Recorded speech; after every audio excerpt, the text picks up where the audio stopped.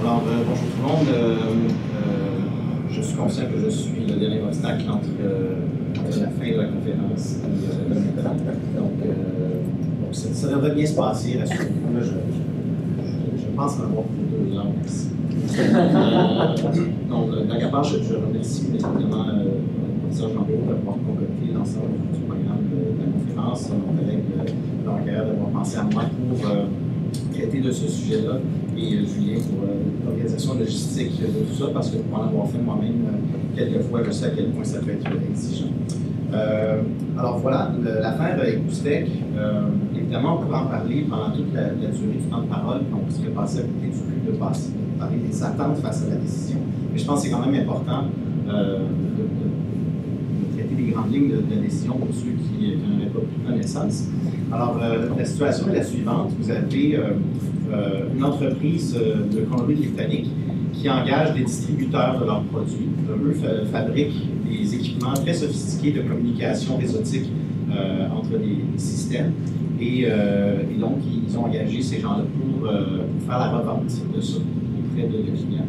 Et les distributeurs en question trouvent le produit très bon, à tel point qu'ils auraient voulu que ce soit eux qui l'aient fait, ce produit-là. Alors, à la place de vendre le produit du fabricant, ben, ils prennent les unités du produit puis ils mettent leur marque dessus à la place. Puis là, ils les vendent aux gens comme si c'était le leur. Alors, évidemment, c'est assez troublant comme pratique, parce qu'on dirait, ben, il y a un contrat, il y a une obligation quelque part de service d'intérêt du fournisseur et ainsi de suite. Et là, c'était pas suffisant, en fait, cette pratique-là, parce que ils se trouvaient quand même à faire des ventes aux fournisseurs, vous comprenez. Donc, à la place, ils ont obtenu de l'information confidentielle de la part d'un des ingénieurs qui travaillait pour Equustek. Et avec ces informations-là, ils ont été capables de faire des copies, des imitations de ces produits-là. Et donc, quand eux ont continué à cataloguer les produits d'Equustek comme étant vendus par eux-mêmes, donc Datalink. Et Datalink disait oui, on en a. Mais quand les gens commandaient, ben, ce qu'ils livraient, en fait, c'était des produits qu'eux-mêmes faisaient, mais qui étaient des copies, des imitations de l'autre partie. Alors, Equustek était évidemment tout embarrassé par cette situation-là, il voulait les remédier. Donc, devant la Cour, demander que ça cesse. Et donc, obtiennent gain de cause sur ça. Mais, tout d'un coup, au coup de théâtre, l'entreprise Datalink disparaît de la carte et puis, finalement, devient une entreprise un peu virtuelle, un clandestine, underground, et s'ouvre des sites web un peu partout dans le monde pour continuer à offrir les produits qu'ils vendent de la même manière, mais d'une façon donc, qui échappe un peu au contrôle de la Cour et de l'autre partie. Alors, la solution que Equustek a trouvée, c'est de dire, ben, si on était capable de les faire disparaître de la perception des gens aussi, on ne fait plus les trouver sur Internet, là, ça leur ferait mal. Donc, ils ont demandé à Google de les désindexer pour que les sites web qu'ils ont créés puissent cesser d'être. Mais la politique de Google, c'est de désactiver des pages. Donc, il faut donner l'URL complet et non pas le nom de domaine, même en disant toutes les pages qui arrivent sur le domaine. Le problème, c'est que quand il éteignait une page, ben, pouf, sur le même domaine, il y avait une autre page qui réapparaissait avec les mêmes informations. Donc, c'est un peu comme le jeu à la ronde. Vous avez le guacamole, il faut essayer de taper sur la tête de marmotte qui sort de différents coups sans savoir d'où ils sortent. Alors, c'était une difficulté supplémentaire. Et Google, eux, dans sa politique, c'est de dire, ben, votre problème vient du Canada, les gens qui font des recherches sur Google au Canada, ben, par défaut, sont redirigés vers la page google.ca. Donc, on va désindexer ces sites-là, mais seulement pour la portion google.ca. Quand les gens vont utiliser google.ca, ça ne sera pas là. Mais pour le reste, ça va être encore. Et là, la difficulté qu'eux ont rencontrée, c'est que l'entreprise continuait quand même à faire des ventes et à violer, dans le fond, leurs droits. Donc, vous comprenez que le lien avec les marques de commerce, c'est un lien un peu ténu, parce qu'en réalité, le vrai dommage, c'est l'appropriation d'informations confidentielles pour les secrets de commerce qui fait qu'ils se retrouvent à commercialiser des produits concurrents qui n'auraient pas pu exister autrement. Il reste quand même un lien avec la marque de commerce au début, quand ils vont chercher à faire passer les produits de l'autre produit. Et puis là, ben, quand ils ont cherché à obtenir une injonction de la Colombie-Britannique pour interdire à Google d'indexer ces sites-là. Google n'était pas parti au litige. Le défendeur, c'était l'Atlantique, c'était pas Google. Et Google s'est retrouvé objet d'une injonction où est-ce qu'il fallait qu'ils retirent de leur catalogue les sites web de l'autre partie. Mais pas seulement pour le Canada. L'injonction visait aussi les sites web, les mêmes sites web, mais catalogés par les autres moteurs de recherche Google ailleurs dans le monde. Donc, ce qui dérange Google et ce qui peut-être dérange aussi d'autres parties intéressées à ce litige-là, c'est l'effet extraterritorial de la décision, dans le sens où on se trouve à venir masquer aux yeux de consommateurs à l'extérieur du Canada l'existence même de ces sites-là, pour qu'ils ne puissent pas se procurer les produits. Donc, ça, c'est le résumé de cette affaire-là. Ensuite, dans la première instance, où Google a cherché à contester le droit d'émettre une injonction de la sorte, le tribunal en Colombie-Britannique a dit non, nous avons juridiction sur Google parce qu'en réalité, Google est présent en Colombie-Britannique. Elle a des activités, même si elle n'a pas de bureau, de personnel, de serveurs. On a une juridiction personnelle parce que, dans le fond, vous faites des annonces pour des clients locaux. Et même pendant un certain temps, ils faisaient des annonces pour Datalink, parce que Datalink avait un contrat avec eux de programme d'AdWords. Quand ils s'en sont rendus compte, évidemment, ils ont mis fin à ce contrat-là. Mais il reste que pour eux, c'était suffisant pour dire que leur entreprise était exploitée en Colombie-Britannique et ils ont utilisé ça comme un rattachement. Vous savez, dans le lien de connexion, vitesse de connexion globale internationale privée, pour dire qu'on a juridiction. Donc la Cour s'est dit, ben nous, oui, on a juridiction pour faire ça. Et ils se sont dit aussi, on a juridiction pour rendre une ordonnance qui a un effet extraterritorial. Cette décision-là est allée en appel, l'appel de Colombie-Britannique qui a donné raison à la première instance, qui a maintenu l'injonction. Et donc, aujourd'hui, on se retrouve dans une situation où les parties vont débattre de la même question, mais devant la Cour suprême prochainement. Donc, les mémoires ont été déposées, tout ça, et puis c'est un nouveau round de bataille pour les parties. Et donc, tout ça soulève des questions qui ont été exprimées comme suit dans le sommaire qu'on trouve pour la Cour suprême. Donc, dans quel cas un tribunal peut-il ordonner à un moteur de recherche de bloquer certains résultats en tenant compte de l'intérêt lié à l'accès à l'information et de la liberté d'expression? Quelles limites, qu'elles soient géographiques ou temporelles, doivent être imposées à l'égard des ordonnances? Ça, c'est une des questions litiges. Deuxième, les tribunaux canadiens ont-ils le pouvoir de bloquer des résultats de recherche à l'extérieur des frontières canadiennes? Et dans quel cas, s'il en est, une partie peut-elle obtenir une injonction interlocutoire contre un tiers à qui rien n'est reproché? Parce que Google dit, ben, moi, je ne suis pas fautif, je ne suis pas contrefacteur dans l'histoire, je vais juste fournir un lien, et ce lien-là mène à un site qui permet d'acheter des produits contrefaits, et je suis juste un intermédiaire dans l'histoire. Alors, ce sont ces questions-là auxquelles la Cour va devoir répondre. Et il y a une liste impressionnante d'intervenants pour la Cour suprême.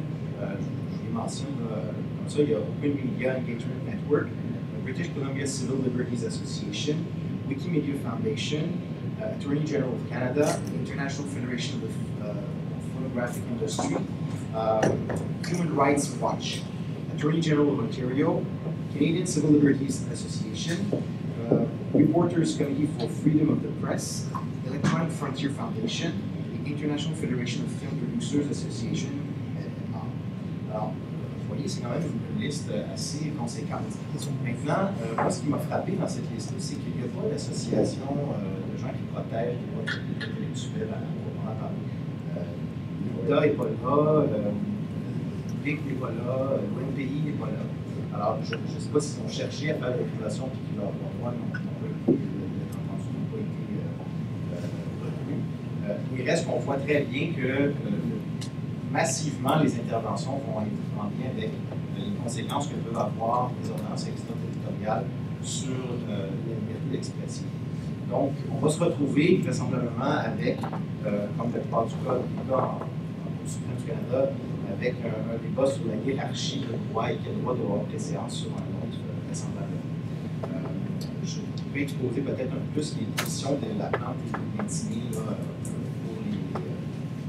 quand on traite des attentes et des réflexions en fac. Donc, les attentes, en fait, je les ai regroupées par partie prenante, mais c'est un survol, évidemment. Puis après ça, je me proposais de vous faire part de peut-être des parallèles, des analogies avec d'autres situations, pour voir quelle est l'issue probable, est-ce qu'il y aurait des alternatives à cette situation.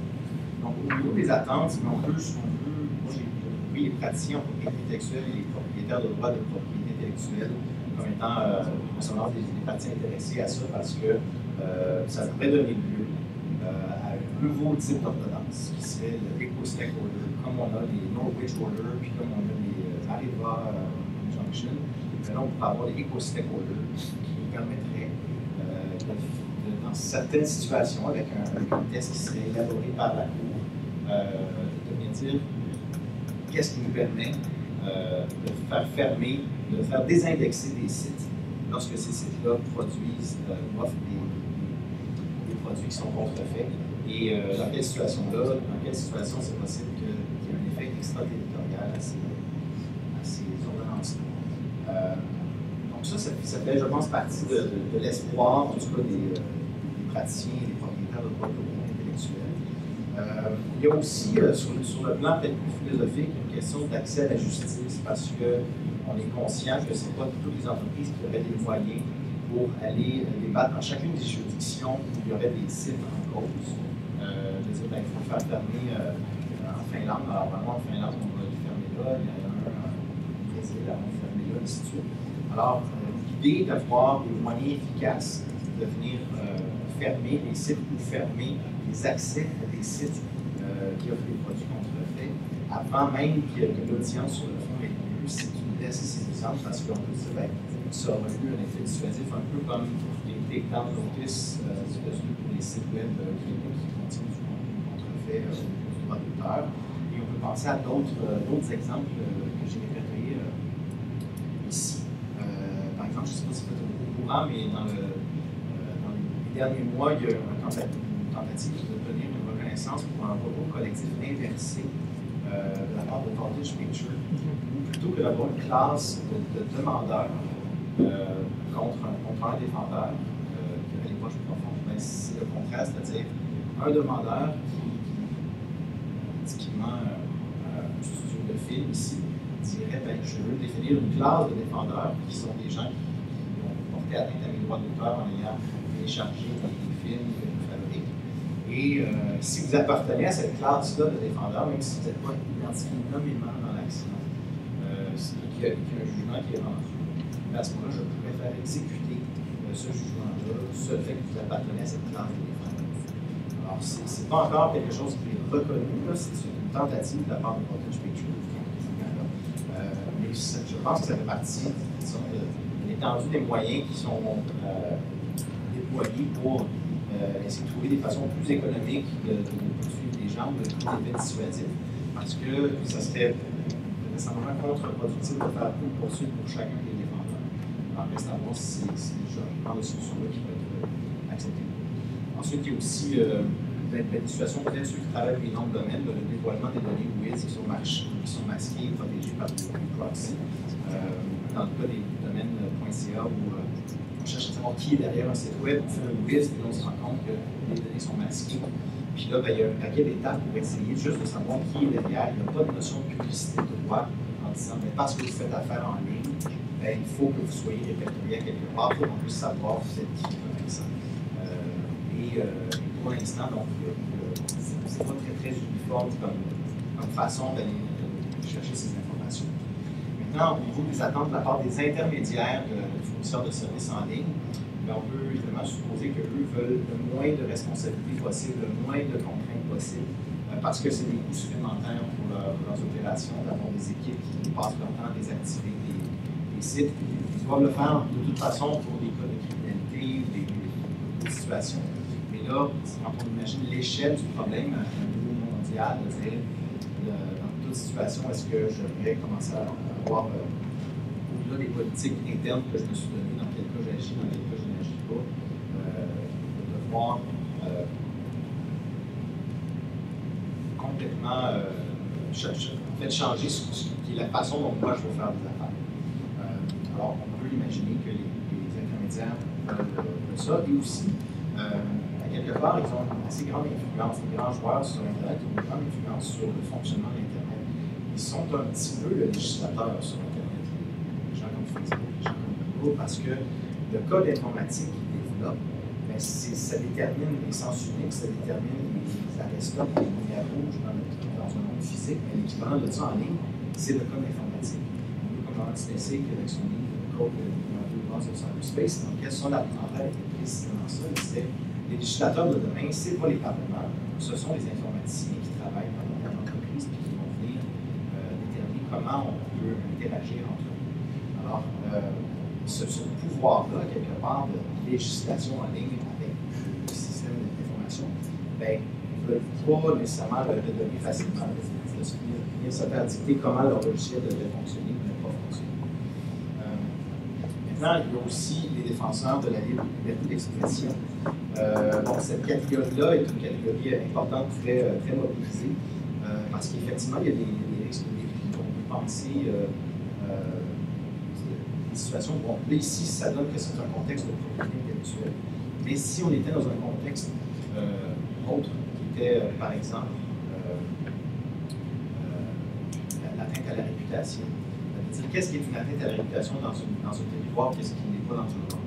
Ou de dire, par exemple, aussi, on peut faire fermer un site qui fait la promotion des droits de liberté pour les gays et lesbiennes. Est-ce qu'à ce moment-là, Google va être obligé de désindexer son site, non seulement pour les gens qui habitent en Russie, mais aussi pour les internautes qui sont à l'extérieur de la Russie. Donc, c'est des exemples qui ont été donnés par des blogueurs, par des gens qui s'intéressent sur le sujet. Donc, clairement, ce bloc-là, si on veut, en est un qui va avoir un poids, je pense, très important dans l'issue de ce sujet-là. Il y a aussi, au niveau des attentes, les États, parce que les États tirent à leur souveraineté. Et puis, quelque part, une ordonnance comme celle-là, c'est une ordonnance qui vient éroder la souveraineté des États, parce que même s'il y a une reconnaissance du comité, on va reconnaître une sorte de réciprocité entre les États en disant si chez nous, on a rendu une ordonnance comme celle-là, il va faire homologuer ou la rendre exécutoire dans votre juridiction et inversement, on va faire la même chose. Mais c'est beaucoup basé sur le consentement des États. Les États sont d'accord à fonctionner comme ça. Et là, ici, quand on vient quelque part imposer des règles canadiennes en disant c'est une violation chez nous, et donc chez vous, ce site-là ne sera pas visible pour les gens parce que nous, chez nous, on a décidé que c'était la façon de régler ce litige entre les parties. Il y a des préoccupations assez importantes et le mémoire du procureur général du Canada va exactement dans ce sens-là. On peut penser qu'il y a un plus favoriser la position soutenue par Google que la position soutenue par Equustek.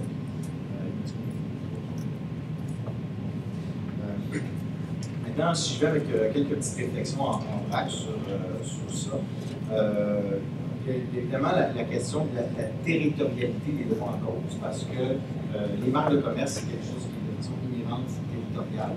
Et là, on se trouve à traiter d'une situation où on va peut-être amplifier les effets extraterritoriaux pour régler une situation au pays, en disant moi j'ai un droit exclusif au pays, au Canada. Et ce droit, je ne peux pas le faire respecter autrement qu'en faisant fermer les sites à l'extérieur. Et pour ça, il faut que le joueur dominant dans le monde des moteurs de recherche, qui détient 70% des requêtes Internet sur la planète, collabore malgré à la situation. Il y a un parallèle aussi à faire avec le monde des noms de domaine. Vous savez, les noms de domaine, on a anticipé de longue date le conflit qu'il y aurait entre des marques de commerce et des noms de domaine. Et le pays est arrivé avec une solution quand même assez originale. On a dit contractuellement, quand quelqu'un adhère pour acheter un nom de domaine, il va y avoir des clauses qui vont l'obliger à se soumettre à un arbitrage, advenant qu'un tiers, qui n'est pas partie au contrat entre le registraire et lui-même, dit qu'il y a une atteinte à ces marques de commerce. Et donc, moi, au départ, je trouvais ça un peu décevant de voir que tout le système de nom de domaine était était basé sur un enchevêtrement de contrats, dans le fond, entre un opérateur de registre, un registraire, celui qui donne les droits pour l'enregistrement des noms, et ainsi de suite. Mais ça permet quand même une certaine uniformité à travers le monde sur une procédure qui règle un problème. Maintenant, est-ce qu'on pourrait imaginer une situation où on va créer des clauses supplémentaires où on aurait une stipulation pour autrui dans ces contrats-là qui permettrait à des gens qui s'estiment lésés de se prévaloir de ça pour faire fermer des noms de domaine, récupérer ces noms-là, pour avoir le même effet que si c'était mis en ligne par moi. Parce que, évidemment, le problème, je pense, de fond avec cette affaire-là, c'est que l'acteur qui visé, c'est Google, parce que ça donne que dans son industrie, il est un joueur dominant et c'est une solution pratique de venir désindexer le site. Et ce que Google vient dire, c'est que c'est pas parce que le site est désindexé qu'il cesse d'exister. Le site il est encore là. Il faut encore, si vous connaissez l'adresse, il faut encore l'atteindre. Si vous allez sur un site de réseau social qui l'a répertorié, lui, de manière privée, si vous avez un courriel qui vous permet d'accéder à ce site-là, vous allez quand même y accéder, même si vous ne trouvez pas avec mon moteur de recherche. Donc, pourquoi vous me visez moi et vous ne visez pas les autres moteurs de recherche, et vous ne visez pas les hébergeurs de sites web, et vous ne visez pas ceux qui fournissent des connexions de services en ligne? Alors, quelque part, il y a une question un peu peut-être d'équité dans ça. Alors, voilà. Maintenant, peut-être je peux faire un petit peu à propre avec les conséquences de ne pas permettre ce genre de lancer-là. Les conséquences, c'est que la valeur d'un droit exclusif, si on ne peut pas le faire respecter, devient très théorique. Évidemment, quand on a un droit exclusif en droit d'auteur, mais que ça nous coûterait 10 fois le prix que ce qu'on peut obtenir en dommages, on va dire, tant pis, parce que ça coûte plus cher de donner une ordonnance que les dommages que tu pourras obtenir. Alors là, ici, on se retrouve potentiellement dans une situation d'impunité, potentiellement dans une situation où la règle de droit n'est plus respectée, parce que la solution pour faire respecter ce droit-là créerait des inconvénients plus grands que la solution elle-même. Et à cause de ça, on va dire qu'on va renoncer à accorder une préséance sur le droit exclusif. Et donc, ça peut créer des nouveaux loopholes potentiellement, je pense, dans le système de faire respecter les droits de propriété intellectuelle. J'aimerais être plus optimiste sur les conclusions. On va attendre de voir comment est la décision. Mais mon sentiment, ultimement, c'est que le test qui va ressortir de ça, le pouces au jeu, va peut-être être plus contraignant que ce que Equustek a réussi à obtenir jusqu'à maintenant. Merci.